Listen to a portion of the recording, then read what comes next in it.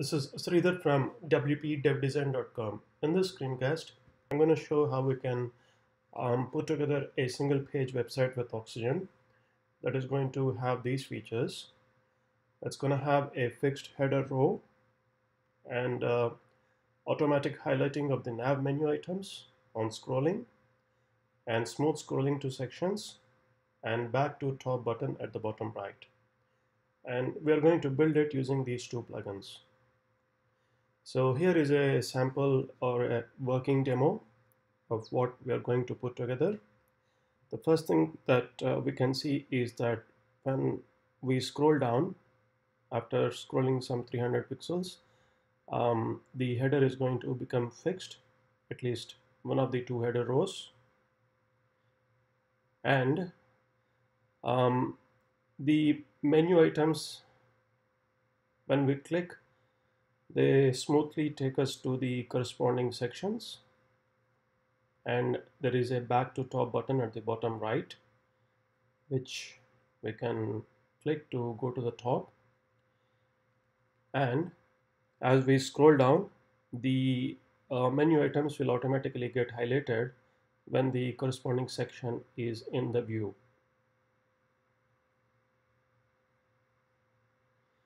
Okay, let's get started.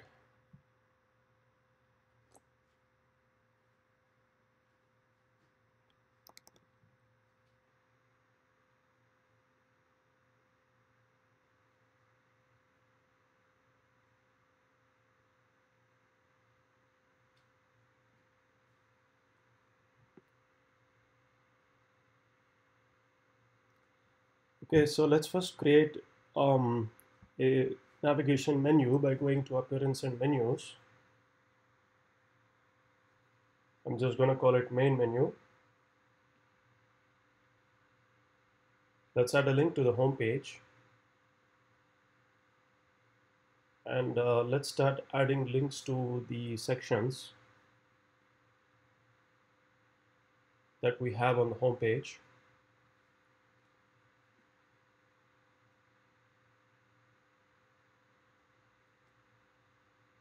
Okay, so let's start with this testimonial section. I'm going to right click on this and inspect this with the built-in developer tools. And here you can see that this section has an ID.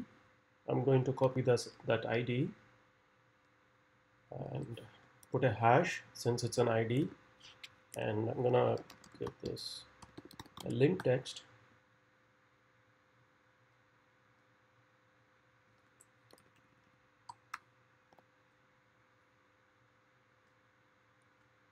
Okay, so the next one is showcase. I'm going to just repeat the process.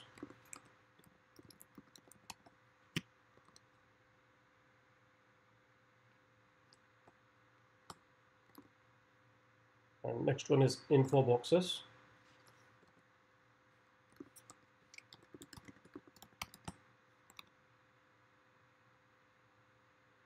Next is experience.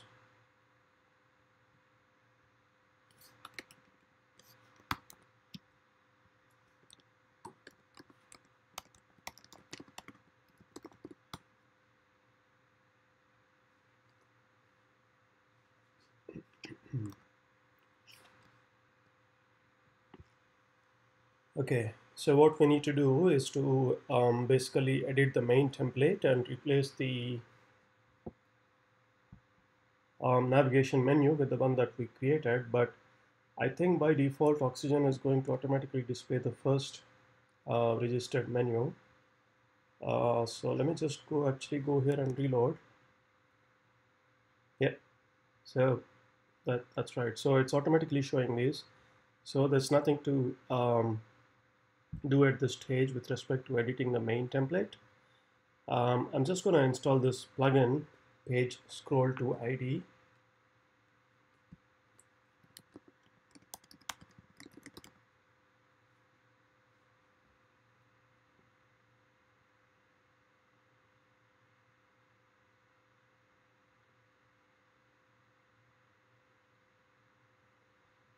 I just realized that we need to actually make the header fixed.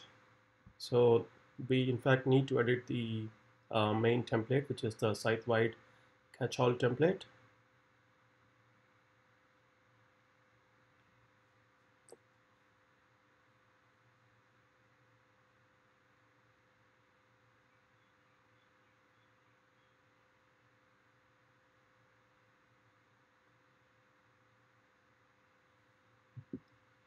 Okay, so I'm gonna select the header builder and go to sticky and click on this checkbox to enable the sticky header, and select the second row.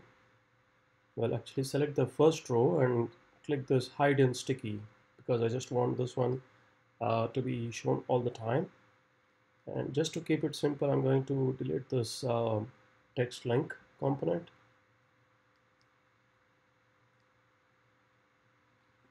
Okay, so if I reload the page now, you can see that the header becomes fixed, but we need to give it a background color. So let's select the header builder and give it the white background. Now let's go to settings and page scroll to ID.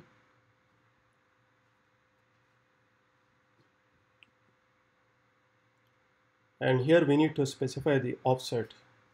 Whenever there is a fixed element at the top, you want to specify its selector here, so that the scroll position gets offset by the height of that fixed element. So in this case, you can see that this header row has this particular ID, so I'm just going to grab that, and since it's an ID, I'm going to put a hash and put the ID of that header row, and that's the only change that we need to do here. So here, if I refresh,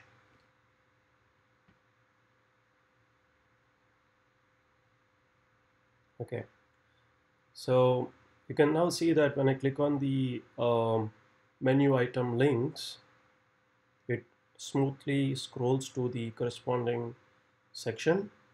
So this is something that page scroll to ID does.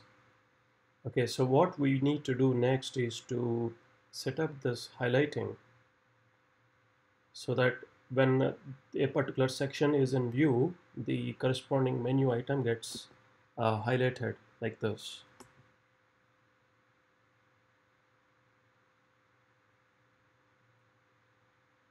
So here you can see in the classes and highlight options area that this particular class name is going to be automatically added um, to the navigation menu item when the corresponding section comes into view. So for example, right now we have this testimonial section in view. So if I right click on this testimonials link and inspect it, you can see that this A, which is the anchor tag, it has this class, the highlight class.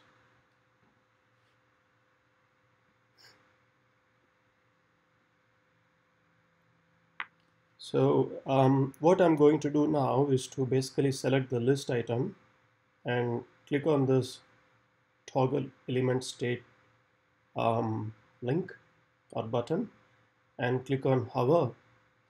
And now when we go to A, you can see that this is the background color that I'm interested in. So I'm going to copy that, and what I want to do is I want to copy this CSS selector for the menu link items, and also this particular class, and we can go to manage style sheets. I'm just going to create a new folder by my name and select that and add a new style sheet called say main, and inside this main, I'm going to add the CSS block like that. So here what we are saying is you locate the anchor links or the anchor elements within the navigation menu that has this particular highlight class, and for that we want to set that background color and we want to set the color to white. So once we save that, come here and refresh. So here now you can see that when that particular section is in view, the corresponding menu item, it gets highlighted. Okay, and in this particular case it doesn't make sense to have this underline. So what I could do is select the menu element and go to hover and active and just remove the hover border bottom and active border bottom.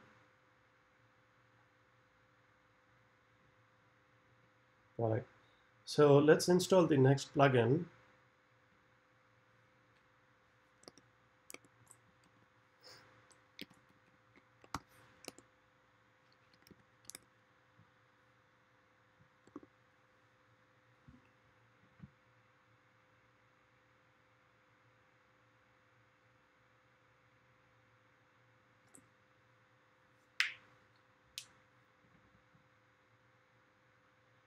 Okay, so we need to tick this box to enable this plugin, and here you can select what image should appear. This is the one that I prefer, and click Save Changes.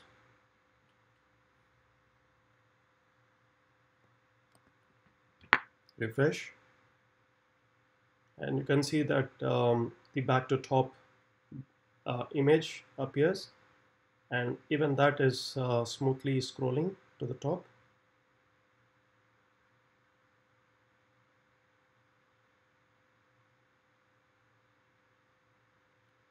Okay, I hope you found this helpful. Bye for now.